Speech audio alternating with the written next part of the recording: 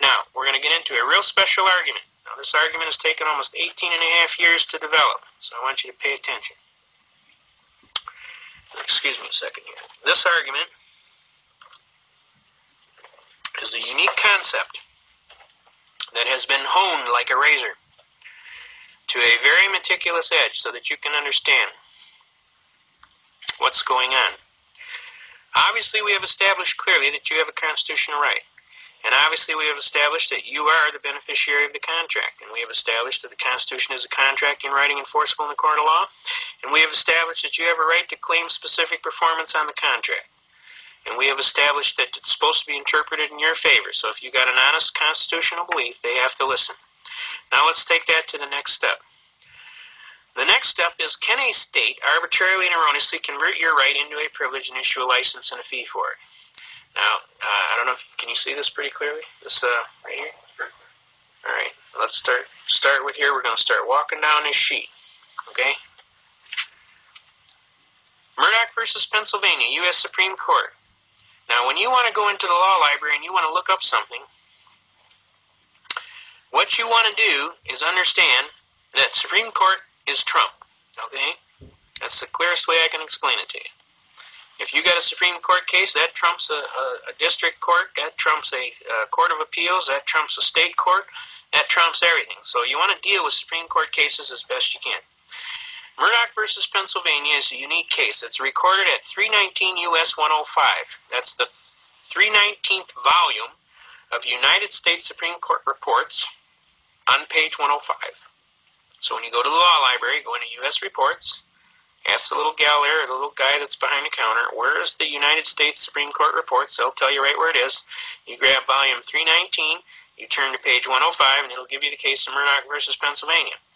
Murdoch versus Pennsylvania is a real unique case. And I'm telling you to read the case. You get the case. The judge always likes to see that you're ready. And I'm going to summate basically the case briefly. Basically, it is a religious test case wherein Jehovah's Witnesses in the year of 1943 wanted their right to be able to go and preach among the public, because that is their right to evangelize, okay? In Pennsylvania, they wanted them to have a license to solicit, okay? This is basically the crux of the case. Now, what happened was the Jehovah's Witnesses claimed their First Amendment right of life, liberty, and pursuit of happiness, the right to worship and exercise their religion unencumbered, right? And, of course, that's one of the mainstays that founded this country, was the religious freedom, okay? And basically the points on the case that are established are: a state may not impose a charge for the enjoyment of a right granted by the federal Constitution, and that a flat license tax here involved restrains in advance the constitutional liberties of press and religion and inevitably tends to suppress their existence. All right, let's pull that over there. Everybody see that? Okay.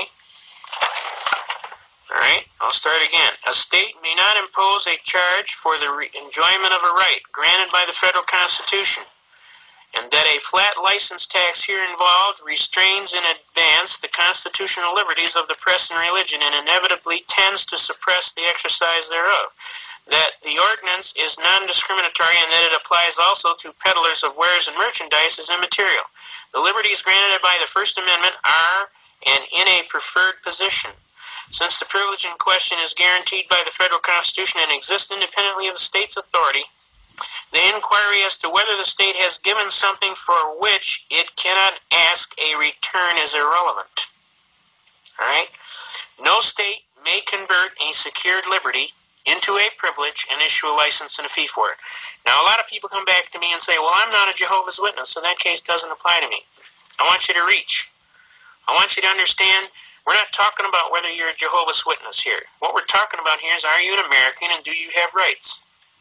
What they are talking about here is that these Jehovah's Witness people exercised their rights timely, that they had a right to worship and exercise and worship their God and evangelize as they chose, and that the state came in and arbitrarily converted that right into a privilege and issued a license and a fee for it. That is totally unconstitutional. Now, we took that case as a pioneering case, and we argued that case for all of your constitutional rights. All you need to do is keep in mind that you are an American and you have constitutional rights, number one. Number two, you have to keep in mind what right. Can you pull a right out of the Constitution? If you can pull a right out of the Constitution, and I'll give you an example. How about the right to travel freely and unencumbered, pursuant to Shriver versus Thompson, and we'll get into that. How about the right to keep and bear arms, right? Does a state have a right to require a license and a fee for the exercise of the right? And if they do, can you ignore the license and the fee? We'll get into that. Now, obviously, in this case, it's clearly established, and this is the premise of this case. No state may convert a secured liberty into a privilege, issue a license and a fee for it, and require you to have that. Otherwise, you committed a crime. That's totally 100% unconstitutional. I want that to get across real clear. Now let's jump to the next case. By the way, Murdoch is recorded at 319. That's the 319 volume. U.S. Reports, page 105. We'll start the case. All right? Go read the case, though. Make sure you read the case. I don't want anybody to come up and tell me they didn't read the case, because I'm going to get on you. You're not following. That's failure to follow instructions. Okay? Now, we're going to walk down the next step of this case. We took care of Murdoch here. Let's go to Shuttlesworth versus Birmingham, Alabama, which is recorded at volume 373. The same U.S. Reports, you go to volume 373, turn to page 262. When we go to Shuttlesworth versus Birmingham, Alabama, this is another unique religious case, okay? In this case, 6 ministers were accused, of inciting to riot and otherwise create a disturbance and disturb the peace, okay? They had a sit-down. This case came down in 1962. And what happened was they said they needed to have a license to have a public gathering, okay? And what happened was it went to the Supreme Court, and the Supreme Court says, no, you don't need to have a license for the exercise of a First Amendment right to freely assemble, okay?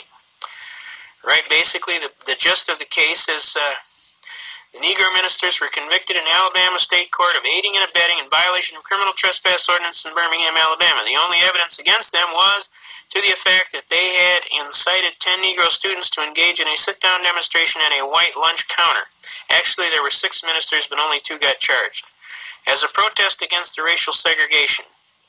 And they cite other cases. A lot of times you can find other cases in these cases. In Gover versus City of Birmingham, Alabama, this court today holds, on the authority of Peterson versus City of Greenville, that the convictions of those 10 students for criminal trespass were constitutionally invalid.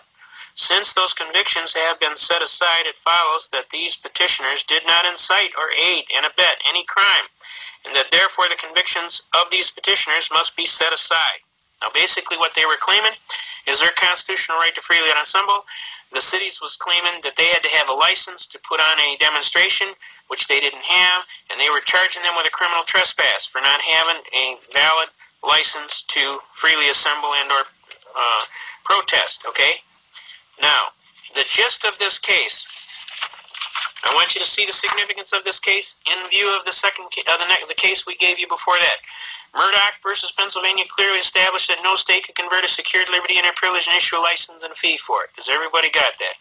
Shuttlesworth versus Birmingham, Alabama said that if the state does convert your right into a privilege and issue a license and a fee for it, you can ignore the license and the fee and engage in the right with impunity. That means they can't punish you. They got to let you go. All right? Does everybody see that? It's very important that you understand, first, your Constitution is the supreme law of the land, and you have that right. And that right shall not be infringed. And it's supposed to be enforced in favor of you, the clearly intended and expressly designated beneficiary. It's very important that you understand that no state may convert that right into a privilege and issue a license and a fee for it. And if they do, Shuttlesworth versus Birmingham, Alabama says you can ignore the license and engage in the right with impunity. That means they can't punish you. Now, the next case is very important, and it's very important that you see the argument. Okay? That's United States versus Bishop. That's 412, volume 412, United States Reports.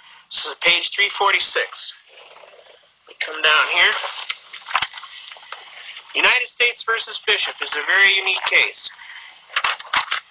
Basically, what Bishop does is it sets a standard for what constitutes a criminal violation in terms of willful intent. Okay? willfulness is one of the major elements that is required to be proven. In any criminal element, you have to prove, one, that you're the party, two, that you had a method or an opportunity to do the thing, and third, that you did so with a willful intent. Now, when we get to willful intent, willful is defined as an evil motive or intent to avoid a known duty or task under the law with a moral certainty. Obviously, in the previous two cases, you have decided that you have relied on the United States Constitution, and you have relied on decisions of the United States Supreme Court. So, could you have willfully done any deed or crime? Obviously not. So guess what? This case stipulates that you have a perfect defense to the element of willfulness. Alright? Since the burden on the prosecution is to prove that you did willfully and knowingly avoid a known duty or task under the law with a moral certainty, he cannot perform that task, can he? Because it's obviously you have a constitutional immunity to that. The previous case, Shuttlesworth versus Birmingham, Alabama, says they couldn't even punish you. The case before that said you didn't need a license for the exercise of a right. And the case before that said your constitutional right is supreme over any state law. So if they pass a law in violation of your Constitution, the Constitution overwhelms the state law. So the law doesn't even exist in law. Does everybody see that? Now, since the prosecutor does not have a cause of action for which relief can be granted, Your Honor, may it please the court, counsel is specifically precluded from performing his major task. Therefore, Your Honor, may it please the court, at this time I would motion most graciously for a dismissal with prejudice for failure to state a cause of action for which relief may be granted by this honorable court, and I'd kind of like to collect my costs and fees for having to defend this patently frivolous and spurious complaint, sir. May it please the court. Laughter will usually break out thereafter, at which point the judge will usually turn to the prosecutor and say, "Well, Mr. Prose, what do you think we ought to do about this young fella?" And he'll say, "I'd go for the motion to dismiss, Your Honor." And the judge will turn to him and say, "That's a good answer, because I don't think you're ready for this kid today." And 40 attorneys will break out laughing. Okay, that's actually happened to me, folks. I'm telling you, this argument is a killer argument. It's good for every single constitutional right you've got. All you have to do is fill in the blanks. What constitutional right? Prove that you have the constitutional right. Tell them the state doesn't have a right to convert that right into a privilege. Tell them that they can't even punish you if they do. And then claim that the prosecutor can't prove willfulness, so you obviously didn't do no crime, and then flip around and demand for your dismissal, which is your right, and get your costs and fees for having to defend this frivolous case, may it please the court. And I promise you, you will be amazed. 40 attorneys will jump up and say, "Yeah." They'll come up and shake your hand and tell you that's one of the most magnificent arguments they've ever heard. They'll tell you you got something like King Kong for taking on the Bar Association or whatever. Now, I'm telling you, these things that personally happened to me. I can relate the exact cases. That goes for practicing law without a license. Obviously, you got a right to work. You got a right to contract your right to work as you see fit, not as some arbitrary and capricious Bar Association sees fit. Right? Doesn't that make sense to you? You don't want to belong to the union, that's your right. This is a right to work state, right? The bottom line is this. They cannot compel you to have a license or pay a fee for the exercise of your right. And if they do, you can ignore the license and a fee and engage in the right with impunity. That means they can't punish you. And since you got a perfect defense to the element of willfulness, they cannot punish you. They have to dismiss. They do not have a cause of action. Now, this argument I'm telling you has taken us over 18 years to develop in courts and in law libraries over the years, and just kind of compiling and arguing cases and doing this. This argument is a killer argument. Have they ever won against us on this argument? Nor could they in the United States of America as long as the Constitution stands. I'm asking that you pay attention to this argument and start utilizing it. We'll show you some of the techniques later in the second half, all right? Now, the word willfully has the same meaning, all right? In controlling the voluntary, intentional violation of a known legal duty. And the distinction between the statute is found in the additional misconduct that is essential to the violation of the felony provision. If they can't prove willfulness, they can't prove nada. Okay? Has everybody got that? Now, let's go to the next one. Now that you've won and your rights have been violated, the next thing they will claim, well, we acted in good faith, or well, we acted in good faith. We had good faith reliance that you broke the law. Okay? And that means you can't sue us. That's a lie.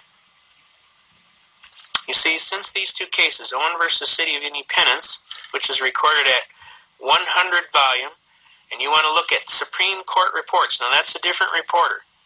Supreme Court reports will actually say on the back of the reporter, Supreme Court reports. It won't say U.S., it'll say Supreme Court reports. So that's a different volume. It's a newer reporter. So you want the 100th volume, and you want to look up Supreme Court reports, and you want to turn to page 1398. There is also a counterpart case to this Owen case, which is Maine versus Thibodeau. I'll give you a site for those. Okay, I gave you Owen versus City of Independence, so I'll give you Maine versus Thibodeau. Maine versus Thibodeau is recorded at 100 Supreme Court. That's 100th volume. Supreme Court Reports, page 2502. Now, basically, the summation of what these basic arguments say: where plain language of a statute supported by consistent judicial interpretation is strong, it is not necessary to look beyond the words of the statute. Right? Now, these are both civil rights cases.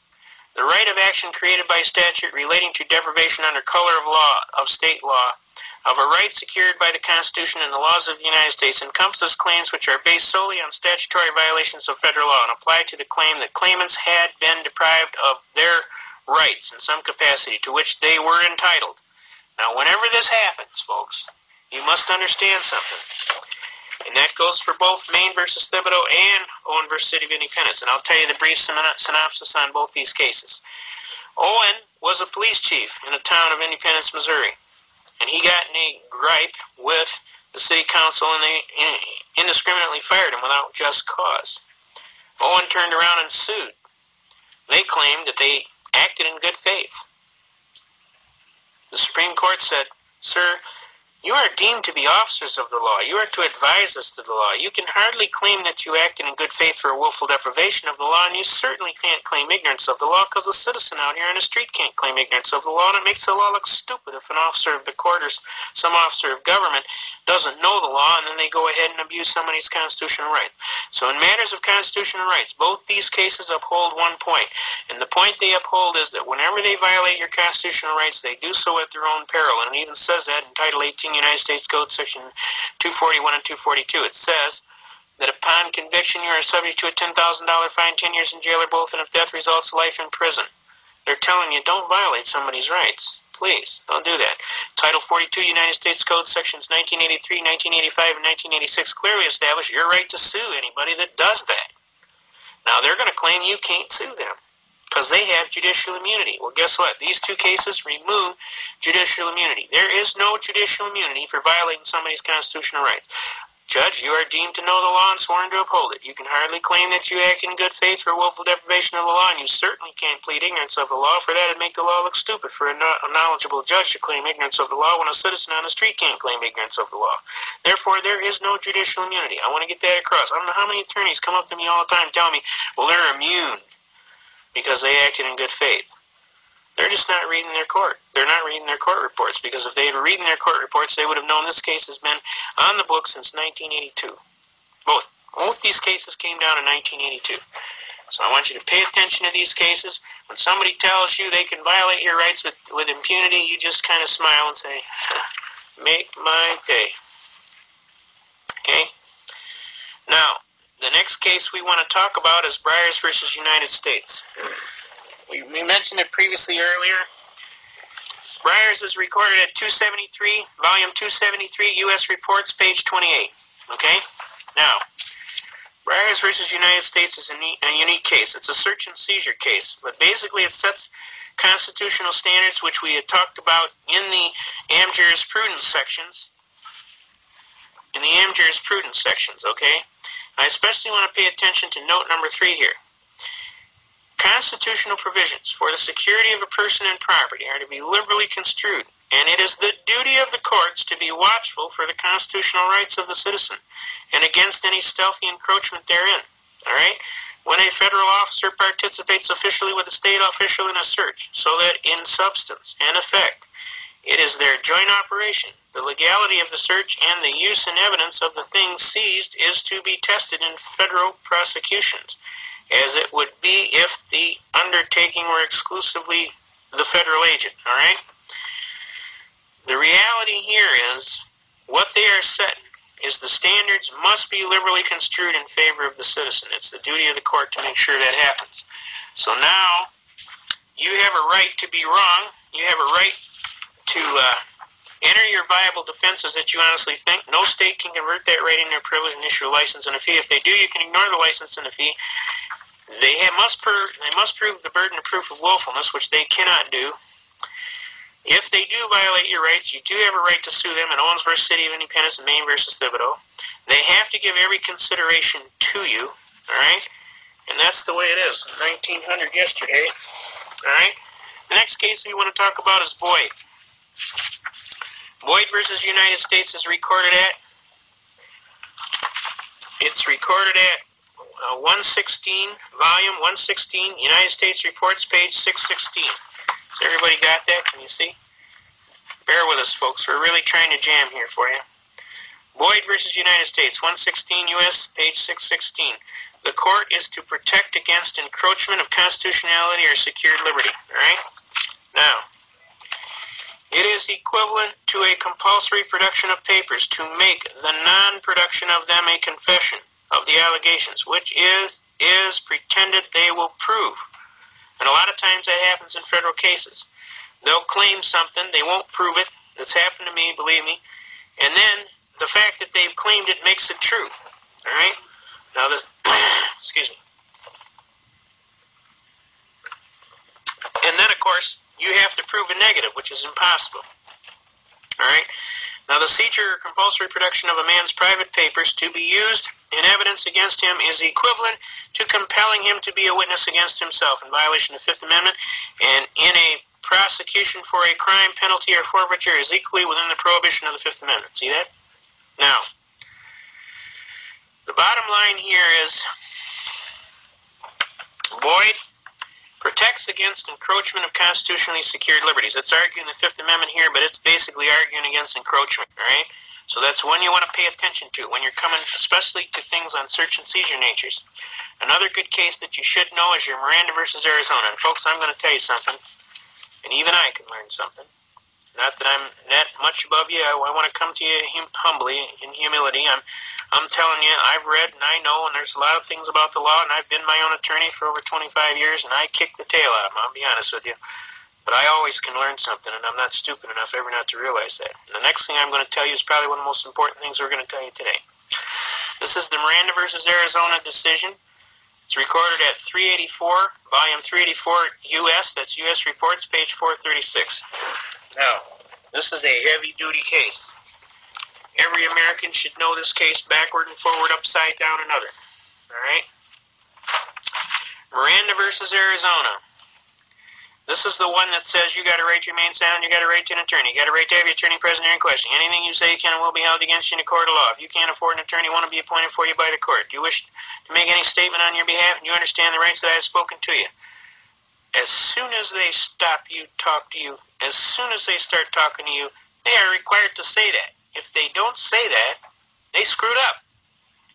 If they haul you into jail and they don't tell you this, read it to you, and then they want to make you sign a little statement that you know your rights and you knowingly waived them, please, folks, don't sign that statement. Use your head for something other than a hat rack. Do not sign that statement, ever.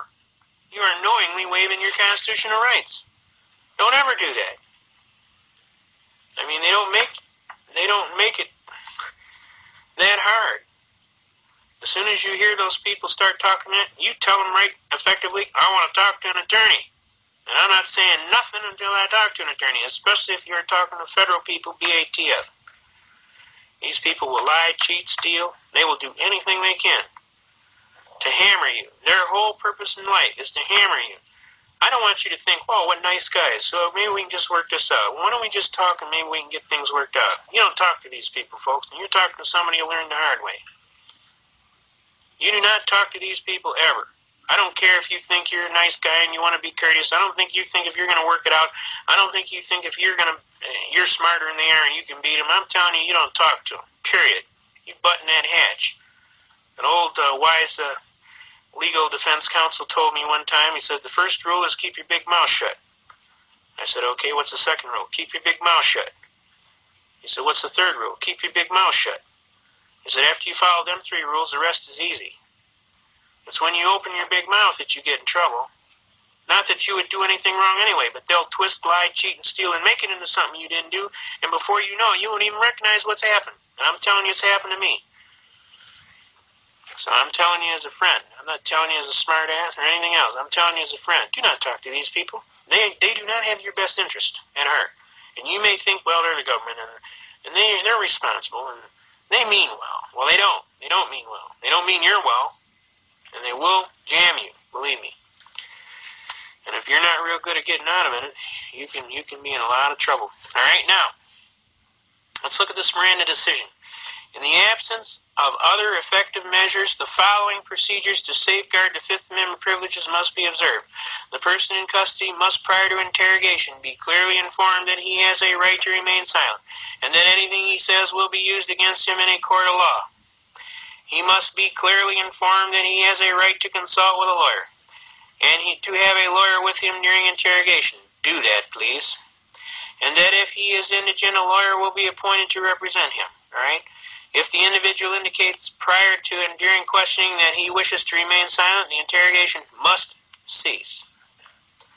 If he states that he wants an attorney, the questioning must cease until an attorney is present. Where an interrogation is conducted without the presence of an attorney and a statement is taken, a heavy burden rests on the government to demonstrate that the defendant knowingly and intelligently waived his constitutional counsel right. Don't test that theory. But I'm telling you, it works. I did it. Where the individual answers some questions during interrogation or custody interrogation, he has not waived his privilege and may invoke his right to remain silent thereafter.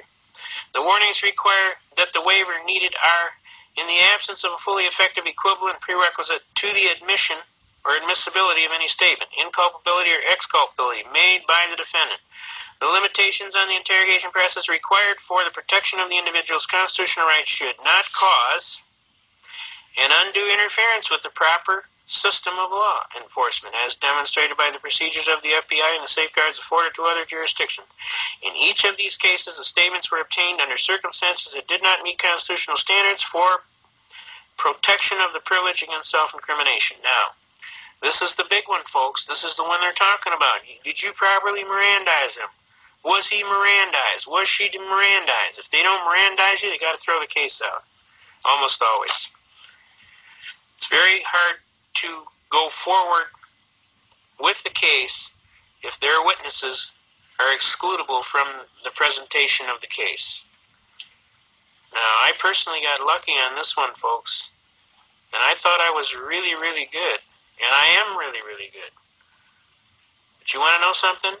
I have a different standard of equity and law, and I treat everybody kindly, and I basically give them courtesy. And I basically try and be a regular Joe. What happened? A regular Joe. And I basically try to basically just find out what the heck was going on with this case.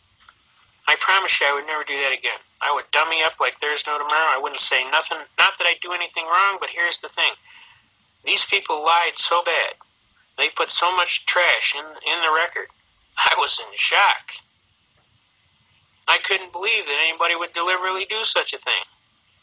But they will.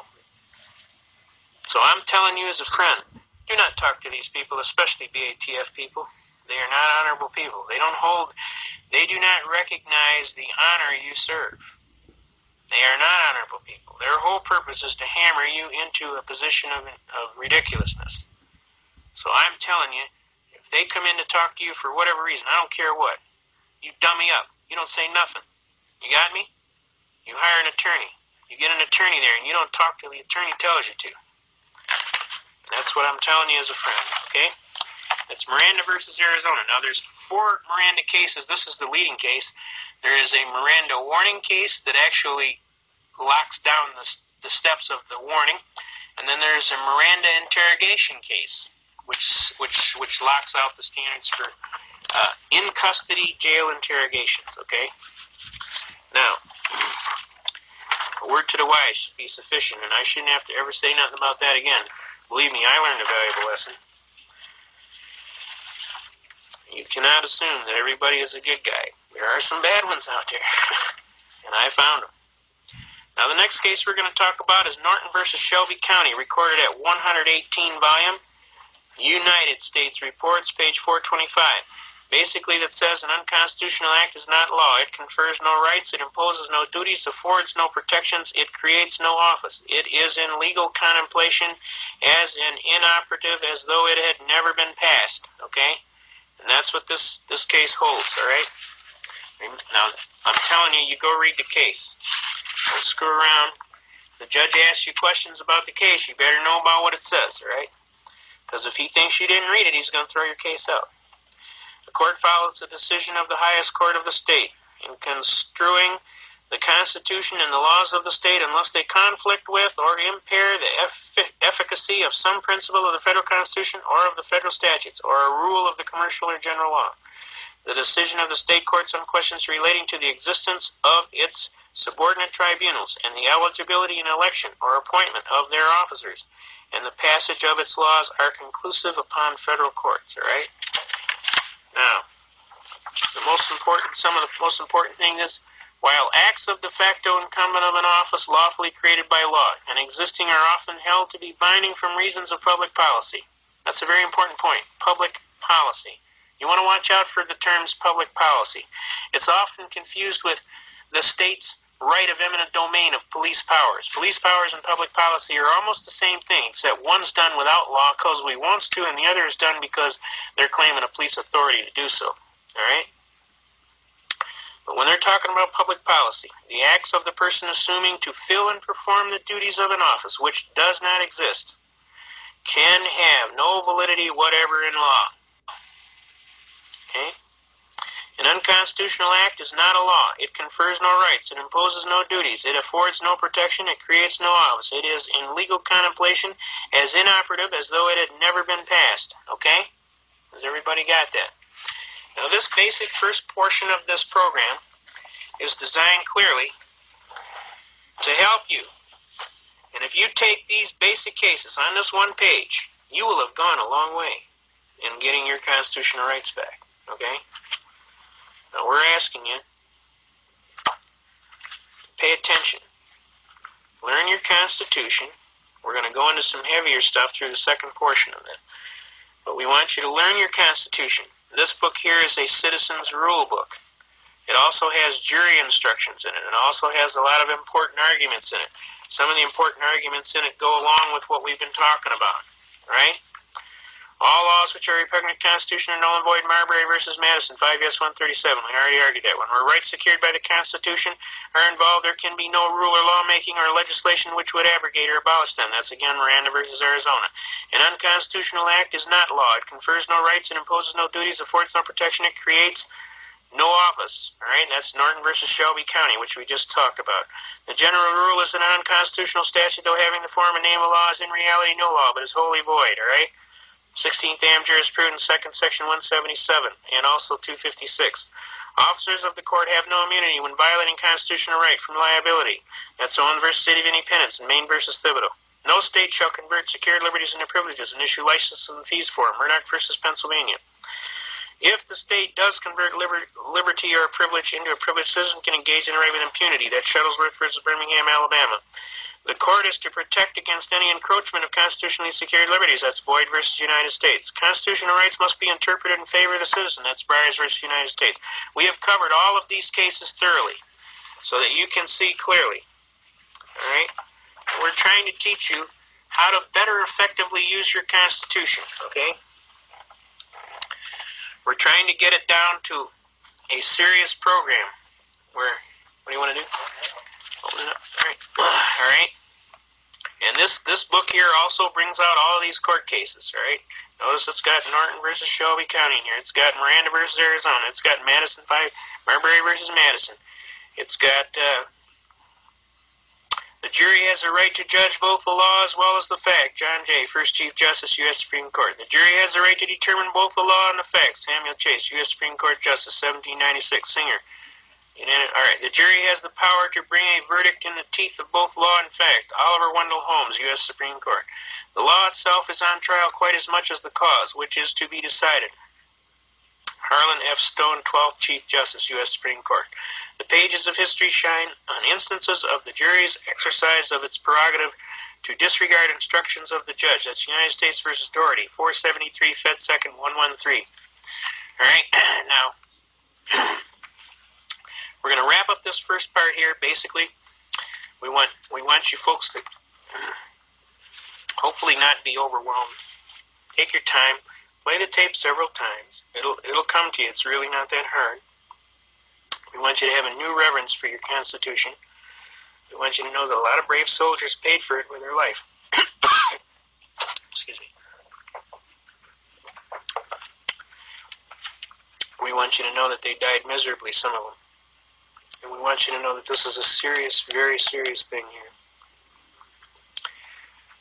We want you to know that we love you, America.